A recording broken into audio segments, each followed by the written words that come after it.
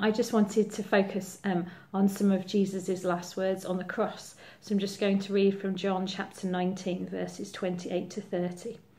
So later, knowing that all was now completed, and so that the scripture would be fulfilled, Jesus said, I am thirsty. A jar of wine vinegar was there, so they soaked a sponge in it, put the sponge on a stalk of the hyssop plant, and lifted it to Jesus' lips. When he had received the drink, Jesus said, It is finished.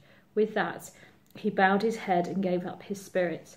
And the bit I wanted to focus on was it is finished, and that it comes from the Greek verb, I think teleo, if that's how you pronounce it, which means to complete, to accomplish, to bring to an end. So what Jesus was really saying when he said it is finished is I have accomplished what I set out to do.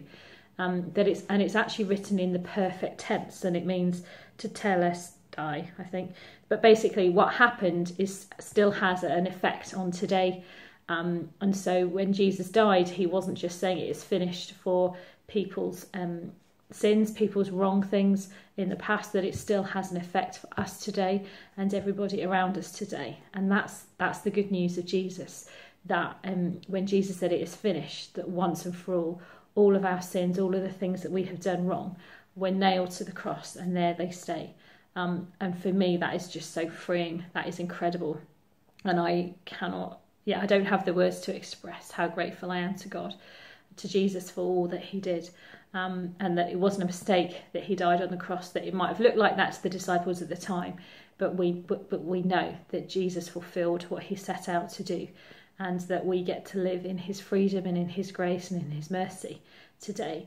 And so we just let's remember that as we pray for our friends, our family, our communities, that Jesus did set out and he did complete what he set out to do, and it is finished, that the price is paid.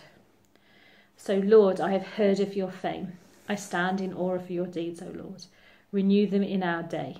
In our time, make them known. In wrath, remember mercy. Amen.